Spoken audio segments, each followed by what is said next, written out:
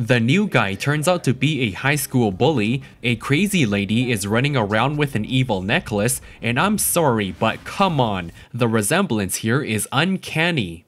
Lieutenant Anderson now runs the DoD and he rips up Superman's passport after he flew out and rescued a North Korean submarine. A few scenes later, a massive earthquake threatens to shake up Smallville. That's when Anderson's super team introduces themselves by staring dramatically at the main character. However hard it may be, Natalie's just going to have to accept that this just isn't her mother. For those of you wondering, she took a wrong detour chasing after her father. What's more, it cost her the entire first season. Clark starts having a panic attack because how can they possibly capture all those hours he poured into the gym if the lens is out of focus? He asks Tal-Rho if he knows what's up, but he's all like, "I don't know bro, take some Advil or something." In the meantime, he drops by the airport to stop a terrorist, only to realize this guy's all juiced up on X-Kryptonite. Superman suffers from another one of his visions, and Anderson's team arrives to steal his thunder. They're later informed that whatever is causing his visions is coming from inside the mine. John's girlfriend has everybody on the football team juiced up on XK like it's a Raid Shadow Legends sponsorship. Candace is only doing this to help pay for the bills. Therefore, John decides to support a local family business. Clark's visions are getting so bad to the point he gives himself a sunburn, so they fast travel to the mine to confront whatever is responsible. Turns out it's not Doomsday, as the CW tricked everybody into believing, but Bizarro. Lois has a sister we never heard about because she was too busy getting brainwashed into a cult in season 1. Sam arranged for the sisters to meet, but the evil cult leader shows up instead. Finally, Lana decides to run for mayor. Her entire campaign revolves around making cooking videos on TikTok. Superman slides into Anderson's DMs by handing him a tracker for Bizarro. He instead uses it to execute his team.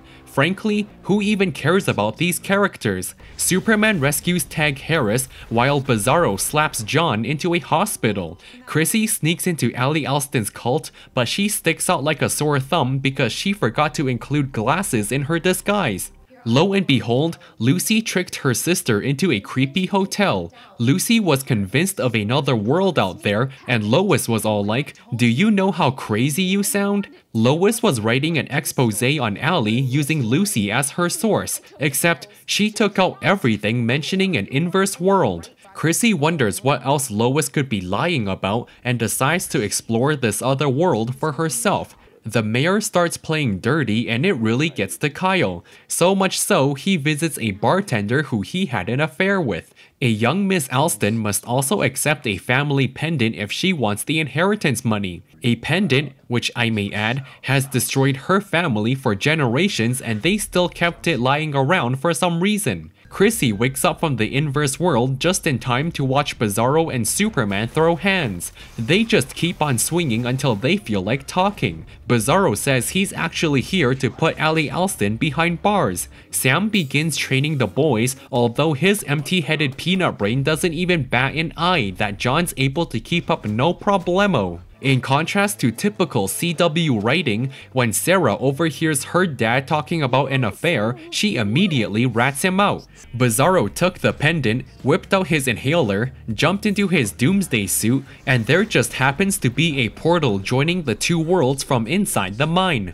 The pendant is what merges people from the two Earths together, while somehow making them infinitely more powerful in the process. Therefore, that's why they need to destroy it before it falls into the wrong hands. Anderson's got severe trust issues and maybe that's why he's still single. His tracker says Superman is in Russia, so he just assumes he's meeting the Russian president. Subsequently, Anderson arrests him for treason. The girls manage to talk through their issues, but as soon as he leaves to grab hot dogs, they argue over Allie and they're back to square one. Lana has been thinking pretty hard for the past 45 minutes, and she's thinking it's time for Kyle to start shopping for a new home. The last sons of Krypton escape by escaping, and Anderson follows them into the mine. He's got no idea what's going on, but there's one too many Kryptonians. Tal-Ro uses super speed to decorate his body with kryptonite bullets, Superman flies him to a hospital in outer space,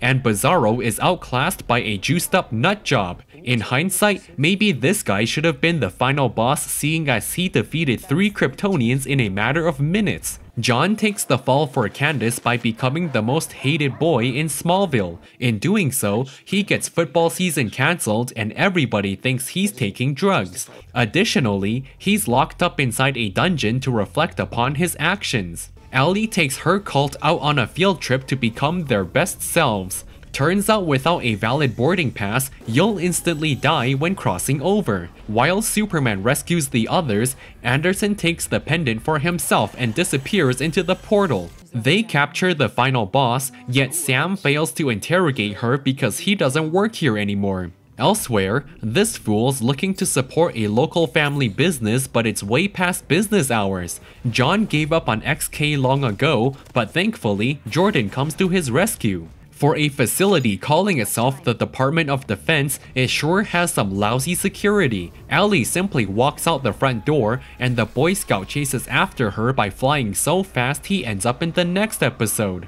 Now that Superman's not around to tear him a new one, John says the XK belongs to Candace, who in turn gets it from a lab just down the street. Natalie continues finding her purpose on this world, while Sarah and Jordan keep breaking up and getting back together every other episode. Superman finds himself on a cube-shaped planet because that's the opposite of a sphere.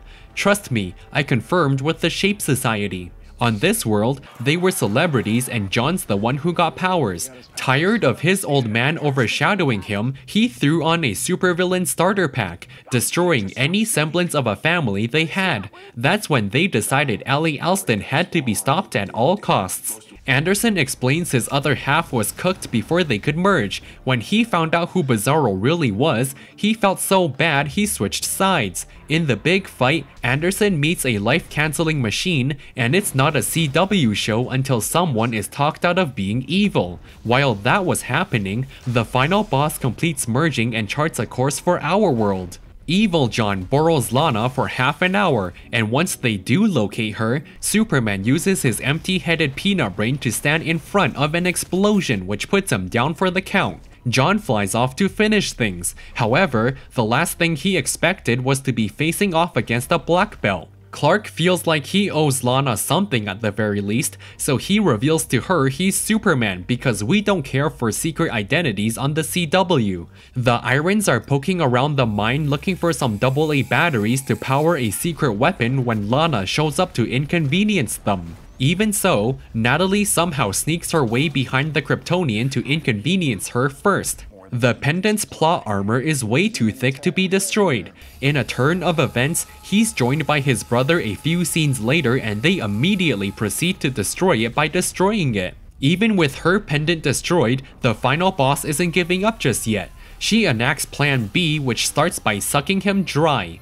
Natalie shows the boys what she's been up to all season long. Kyle is such a cool dad, he brings his underaged daughter into a bar to perform her songs. It's almost time to wrap up the second season, so consider any and all plot points resolved. This includes people going through breakups, sons being dicks, and any loose ends I forgot to mention. Just when it seems they finally got through to her empty-headed peanut brain, Allie shows up to remind her about all the perks of her evil cult. The beeper summons the last son of Krypton right into her trap as she sucks him dry. Now that she's juiced up on 2 Kryptonians, she becomes the pendant itself and begins pulling the 2 worlds together. The skies turn red and various objects are replaced by their inverse counterparts as the worlds begin merging. Smallville is in a state of panic, and I would be too if I was suddenly cast into the Justice League movie's 3rd act. The evil imposters suddenly show up at the school, but Jordan's able to hold them off long enough for Nat to throw on her superhero starter pack. Talk about overpowered, she defeats them in 11 seconds flat.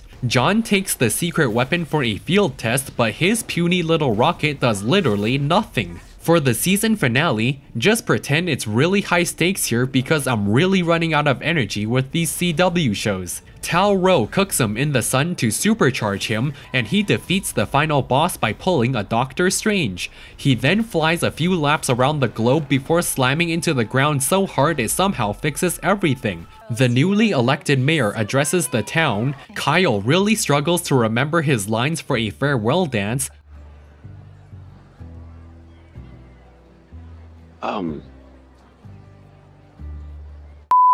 Tal Rho exits the show, and John Diggle shows up for another cameo teasing the next final boss, Bruno Mannheim.